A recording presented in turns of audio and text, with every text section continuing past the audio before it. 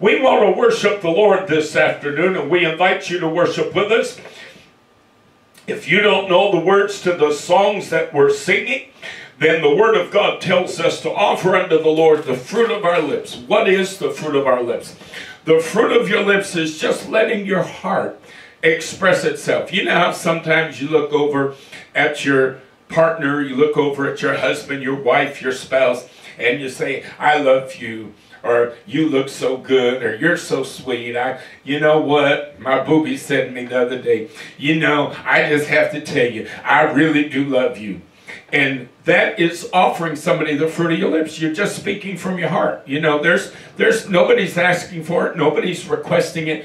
You just offer it freely.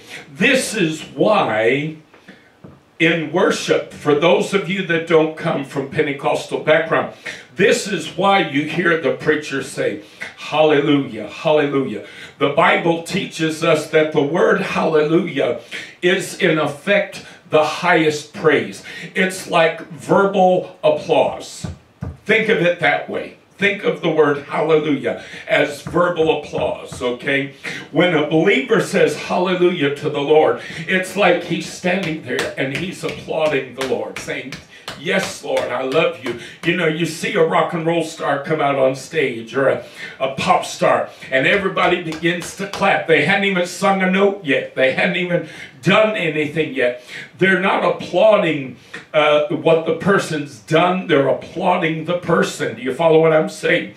And when we offer the Lord the fruit of our lips, you just speak from your heart. You just allow your heart to express praise and worship to God.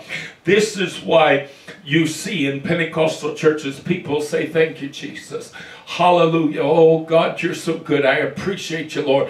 Thank you, God. You see, we're just offering him the fruit of our lips. We're just letting our heart express worship and gratitude and thanksgiving.